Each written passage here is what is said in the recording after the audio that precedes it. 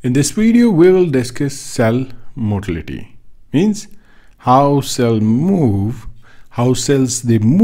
from one place to another place. So this is the main topic here. And first thing that comes in our mind when we discuss about cell motility is the cilia and the flagella. These are the important structures.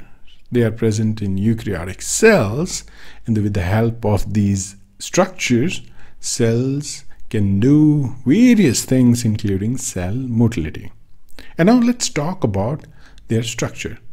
Their structure is basically similar to the hair in our body, and you can also resemble the structure of these appendages, and they are like whip-shaped structures. You can also call them whip-like structures. And the next thing that is important, that they are extended from the many types of cells. They are present many of the structures. For example, flagellum is present in case of prokaryotic cells as well. Cilia is completely absent in case of prokaryotic cells. Now let's talk about their some of the variations. For example, length. There is a difference between the length of flagellum and cilium. And then they are also present in different number in different cell types. So this is one of the basic things. Now let's move on to the structure. So first, general structure, not the molecular structure. So here I will also discuss the motion. In case of flagellum, you will have a basal body, and then a structure specific that elongated part of the flagellum will extend, and then one part of that particular extended structure is the passive part, where minimum motion is present. And next you have that part where a lot of motion is happening, and that motion is specifically propeller-like motion. So in case of flagellum, it is important to understand that the motion is more like propelling motion. And second, when we discuss about the structure of the cilia, in case of cilia, you'll have a basal body, which is represented here in a pink color, and then you have the cilia, and it doesn't have that passive part. It will be doing that motion like back and forth motion straight from the that basal part, and you'll not have that passive part in case of cilia. And the length of the cilia is also smaller than the flagellum. Now the motion in case of cilia is a back and forth motion. Now including its role in cell motility, it is also involved in case of many other functions. So let's discuss the first function, which is propelling cells.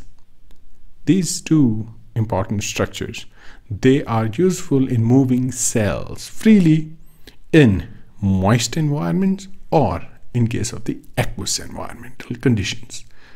Second important function apart from cell motility is the sensory function. As the name indicates, sensory means they are going to sense something. So in this case, they will sense the change in the surrounding. That could be any physical change, that can be any type of a chemical change. Using these structures, they can sense the change in the environment. And the third, very, very important function, which is transporting material. They can transport material from one part to the other. So the transportation will be more like guiding the material to a specific place or in a particular direction. So the guiding basically to guide the movements of a given material.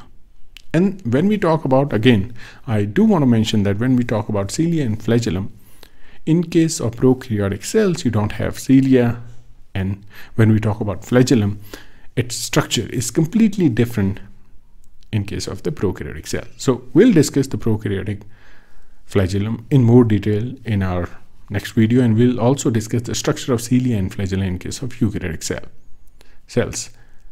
So now let's revise what we have discussed. In this case, we started with the cell motility, and then we discussed what are the important structures that are present in the cells that helps in cell motility. Apart from its function in case of cell motion, it is also involved in case of propelling, which is cell movement. Second one is the sensory function, where we can we can say that cells they are going to sense the environmental changes, that is the transporting material, and transporting material in the sense that they can direct the material by using that particular motion. And we have discussed that in case of flagellum you have propeller motion, and in case of cilia you have back and forth motion. So we have discussed a couple of things, and I hope that this video is going to help you to understand the basic concepts of cell motility. We'll cover the structure of cilia and flagella in our next video. We'll also cover the structure of prokaryotic flagellum in our next video. So maybe after that, right? So please stay tuned to the channel and do watch these videos, and if they are helpful, then please like and comment. And I hope that these videos are going to help you in your competitive exams or in your assignments.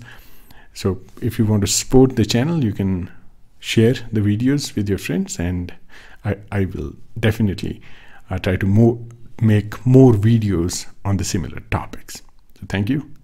Take care.